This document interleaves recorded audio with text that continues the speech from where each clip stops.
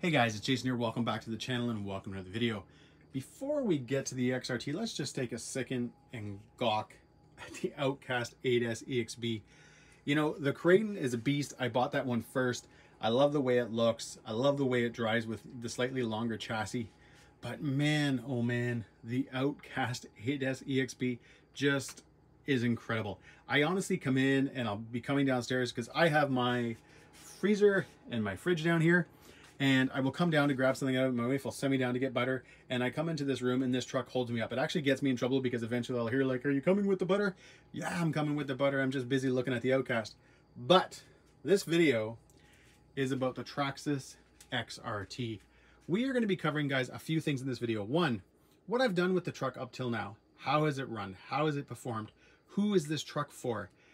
Necessary upgrades to ones that I just did cosmetically. One thing that you have to do right out of the box, even guys, as soon as you buy the truck, you might as well just order this part because you're going to need it, as well as talk about how it compares to the beast, which is the Traxxas X-Maxx, the bigger brother to the XRT.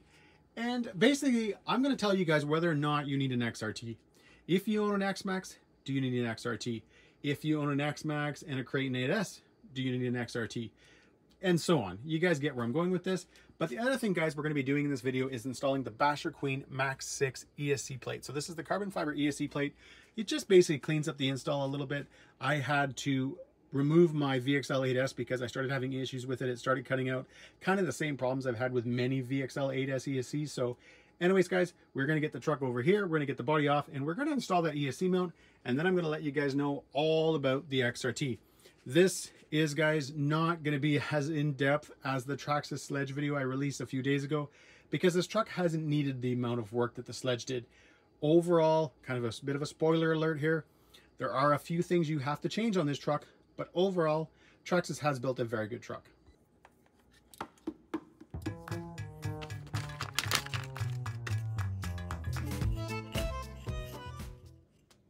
All right, guys, before I keep going on with the install, I just wanted to show you guys where I'm at and what I'm going to be doing. So this is the actual plate itself, guys. That's going to sit on the chassis. You've got these 4 holes right here. And with the included hardware, you get 4 cap screws. So what's going to happen is you're going to bring those 4 cap screws through. They screw into the bottom of the Max 6 because there are holes at the bottom of a Max 6. And then you're able to then screw this plate down to the chassis.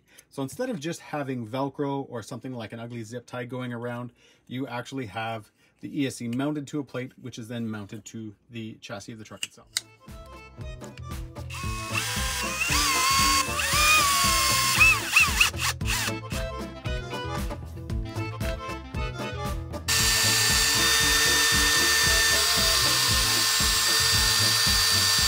All right, guys, I got the ESC plate installed, ESC mounted to it. Everything is good to go, nice and clean.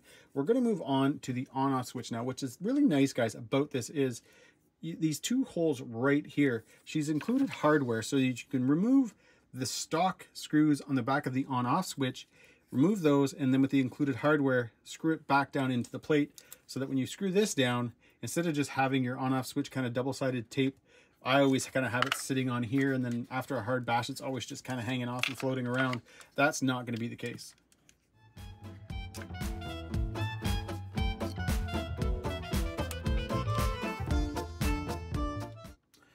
All right, something else I want to bring to your guys' attention is the kit comes with this hardware right here.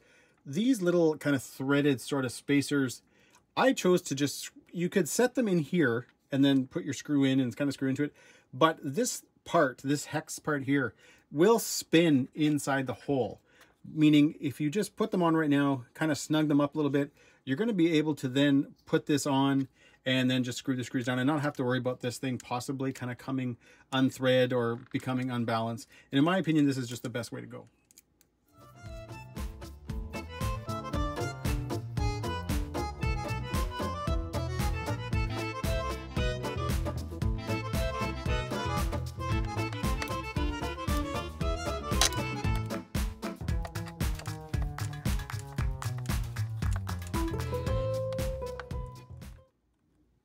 All All right, guys, so I've got everything installed. So I've got the ESC tray, the on-off switch mount is installed, all the screws are in, everything is good to go. Obviously, guys, a nice snug fit for the Max 6. Kind of cleans up everything a little bit. You don't have to worry about Velcro, and you don't have to worry about double-sided tape or zip ties or anything like that. So in my opinion, guys, a great part to have if you're going to be upgrading this to the Max 6.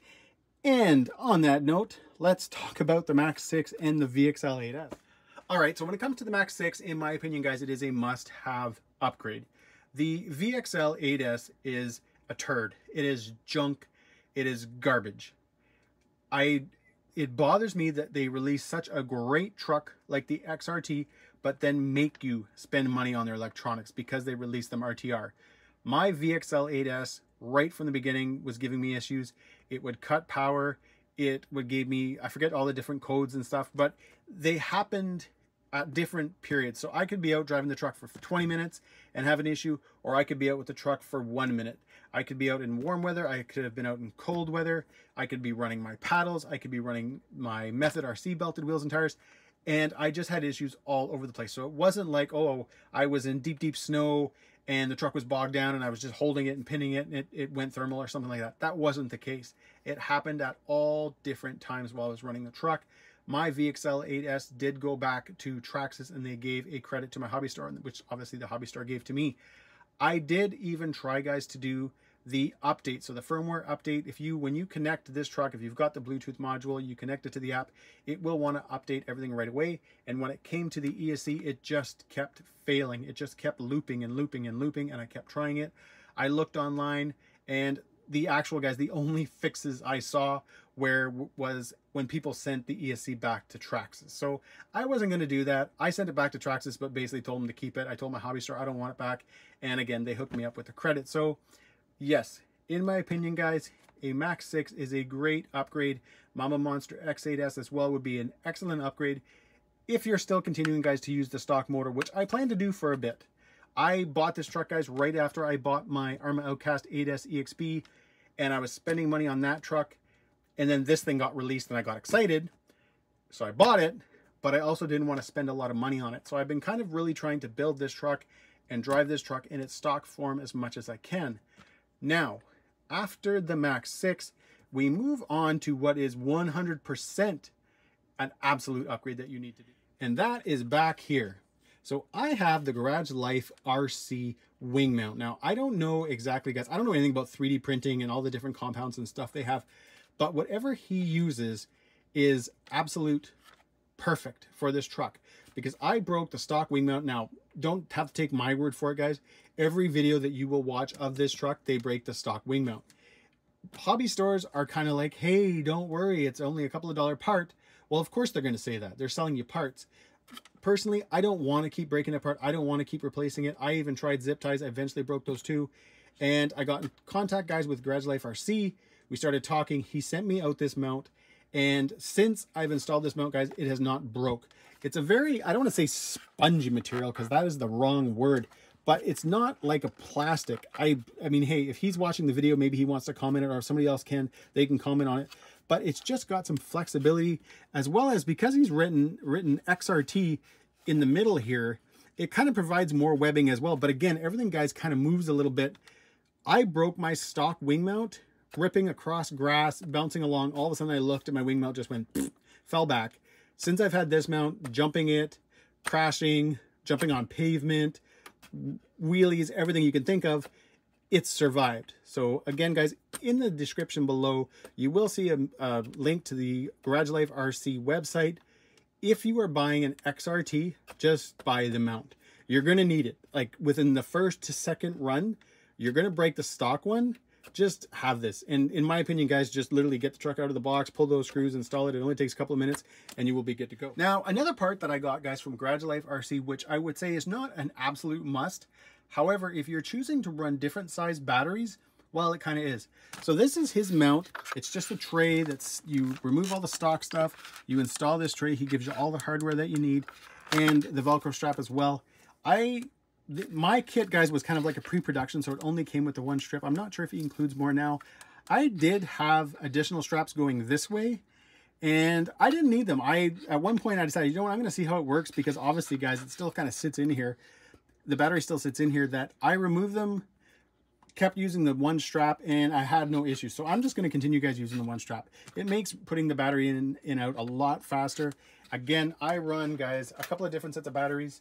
I have these, which are my 4S 6000 high voltage Gen Ace packs. These fit in the stock mount. You just have to use kind of a couple little spacers to kind of snug things in. But the other set I have, which I have to get out of the X-Maxx because I still have the cover on it, is the 7500s, and they're a lot taller, and they don't fit underneath the stock mount unless you do the reverse battery tray kind of clamping thing. But then you're having to do that and then change it back if you want to run the other size batteries. So hey, having something like a Velcro strap is a lot easier, keeps everything clean. There's a little foam pad under here to add a little bit of protection. So again, not a must-have upgrade, guys, but if you're choosing to run different size batteries or a taller battery to get more runtime, yeah, you're going to want to pick these up. Again, there is a link to those in the description. Now, during this video, you've probably noticed back here that I'm missing something. On my last outing, guys, I destroyed the stock spur. Now, I say destroyed, that's probably not the best term, but you can see here, hopefully if I can get this to focus, you can see some chips there, some chips there. I think there was a couple of more, I thought, right there. And it started just making some awful noise. So I did order a Robinson Racing 46 tooth spur. It's coming from Maine. It's probably going to take a bit to get here, so that's why I haven't been running this truck lately. But again, in my opinion, and I have been using the word the phrase in my opinion, because if I don't, people trash you in the comments. This is another must-have upgrade. My X-Maxx was the same thing. The stock pinion, the stock spur, junk metal. They often refer to it, guys, as powder metal. It doesn't even look like metal, oddly enough. It's just junk, and it will strip. It will strip in your first few runs. So do you have to change it right away? No, but I would say once you find kind of the gearing you like, order yourself a hot racing spur, get yourself a better quality pinion, Robinson Racing, whatever, because on my X-Maxx, guys, I went through pain trying to keep that truck running until I got into replacing the pinions and spurs with better quality stuff, getting rid of the pins underneath the motor mount so I could get a better mesh. I have stuck with the pins so far on this. Probably a bad idea. I don't know what I'm thinking. I should just pull them and upgrade to something like a metal motor mount where you can Loctite in the screws and all that stuff, set your mesh and be good. But I've been trying to give this truck a chance in its stock form, as well as, guys, I've just been trying not to spend money on it. So yeah, I've been trying to keep this truck as close to stock as I can possibly get, minus a few cosmetic upgrades. I've got the aluminum shock caps and stuff on here. I always have to do that because I can't stand plastic shock caps. But again, you know what? You don't have to do this right away, but I would say probably your next order after you've got the truck, you've ordered the wing mount, get yourself a better spur and a better pinion, and it'll definitely pay off. Now, when it comes to broken parts, besides from parts I've already gone over, I do have a few issues, but I don't think these issues here, guys. So I've got obviously a hole in this. I don't know if you want to call this really a skid plate. It's just kind of underneath the chassis. You got the servo and stuff under there. Drive shaft is under there. I've got a hole here, probably from landing on a rock, because this is pretty thin. And because of the way this chassis is, it's not like the X-Maxx where, you know, it's kind of bows up kind of thing and it sits like this, so your impact is on your skids. On this truck, you kind of unfortunately hit right here first. So if there's a rock or there's something there, it's going to poke through. So I've got a hole here. I've kind of broke it here. There's cracks here, and I think there's cracks here, guys, as well. So at some point I will fix this, but I'm not in a hurry. I'll wait till it full on fails before I start pulling all this apart, because I think I'll be okay with this. I think these happen, guys, in pretty harsh. I was jumping at the school that I run in. I was jumping off a snowbank. I was landing on pavement, as well as, guys, I was jumping off a snowbank, so it was cooler. So the plastic, you know, to be fair, was cold. It's going to break easier. I was taking pretty good sized jumps, landing on pavement, not the best conditions. So I'm not going to fault the truck for that, but I am going to bring attention to the fact, guys, that unlike the X-Maxx, that where these sit a lot lower and then the chassis is high, that is not the case on the XRT. This is actually, guys, your lowest spot right here is this belly of the chassis. It's not the skids. So just be aware of that. Now, another part that's kind of hard to show, but is coming across pretty easy today. You can see my upper bulkhead broke right there. There's supposed to be material there. You're not supposed to see the pin, but you can see the pin. And I know other people, guys, have broke that part as well. And if you come back here, same dealio. broken. You can see the pin. So that is kind of a bummer, but like with the chassis and all that other stuff, guys, I am not changing it until it full on fails. From experience, bulkheads, all that stuff on an X-Maxx are not a fun part to replace. It's quite a bit of work. You do have to pull a lot of the truck apart for that. So I am just going to keep driving it, enjoying it. And at some point when I walk up to the truck and there's two pieces, that's what I'm doing. All right, so now that we've got the Basherqueen ESC mount installed, we've talked about, guys, some of the issues I've had with the truck. We've talked about some of the parts I've had to upgrade, modify. Let's get to sort of a rolling review. I've had this truck since it came out, but I still feel like there's a lot of time, a lot of running, a lot of stuff I have to do with this truck before I can give it a proper review, especially, guys, since a lot of my running up till now has kind of been, let's say, in the winter. So it's been at colder temperatures. So those parts that have broke, the bulkheads, the underneath the chassis, that center skid plate piece, would those have broke if I had been out in plus 20, plus 25? I don't know. So until, guys, spring and summer comes, it's hard for me to really comment on the durability of the truck. The truck has always ran. I haven't had anything besides from, like, let's say, my pinion or spur issues. I've never had anything kind of catastrophic that's made me completely stop. So I haven't broke something where something's hanging off and I can't keep running the truck. But let's face it, those parts are going to need to be replaced at some point. But till then, and until I have a major breakage, like I've already mentioned, I'm not going to do it. Here is what I can say so far. The XRT is an absolute blast. It is a lot of fun to drive. It's a lot of fun to throw around. It's a lot of fun to jump. You feel that difference in weight if you're used to driving bigger, heavier trucks, or even if you're used to driving, let's say, something like a modified X-Maxx. And I say it that way because, let's face it, we all buy trucks and we all modify them. We throw, you know, shiny aluminum pieces on, and sometimes we can go crazy with that. I don't have a crazy heavy aluminum upped X-Maxx, if that makes any sense, but I do have some parts on there that have added weight, kind of like unnecessary weight, where with the XRT, guys, I haven't done that. And the only reason I've put these things on is, again, I already had them and they didn't actually weigh that much difference compared to if I was to go full crazy, you know, whatever on the truck. So that's why you're not going to be seeing a ton of upgrades. And like I mentioned, I do not want to get to the point, or it'll be a while before I ever change the motor out. I'm going to enjoy the stock motor. I'm going to work with the gearing, work with the cooling, keep the Max 6, and enjoy it. And in my opinion, guys, so far, and remember, I'm coming from my 1100 kV X-Maxx. I'm coming from that 800 kV XL2 Kraton 8S EXP. This is still a lot of fun.